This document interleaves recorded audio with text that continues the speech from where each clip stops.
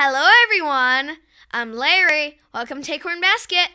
Today we're going to be reading a book about a kindness tree. And you can literally see a tree growing. That's because there is a crack on some of the pages. Do you want to see how it looks? Let's start reading.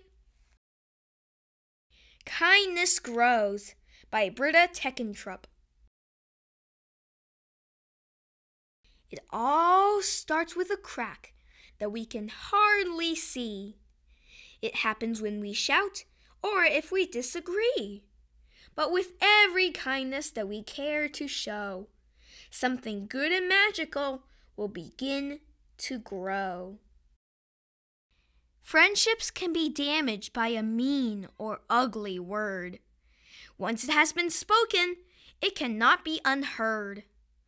Words of encouragement, sweetness, warmth, and care blossom, grow, and flourish as they spread love everywhere. If we leave friends abandoned, sad, and on their own, soon the crack will widen and we will be left alone. Sharing things with others, making a new friend, will begin a journey we hope will never end. It's so hard to be friendly when all we feel is sad. Sometimes we are thoughtless and we make others feel bad. But a kindly thought or action can make somebody's day. If we keep our friends close by, we won't drive them away. When we argue with each other or we refuse to share, the crack grows even wider. But we don't know that it's there. Playing all together is always much more fun. We have a lot of space here for each and everyone. Sometimes we are selfish. We shout and stamp our feet, feeling annoyed and angry with everyone we meet. But when we work together, just look at what we can do. Everything is possible when 1 + 1 makes 2.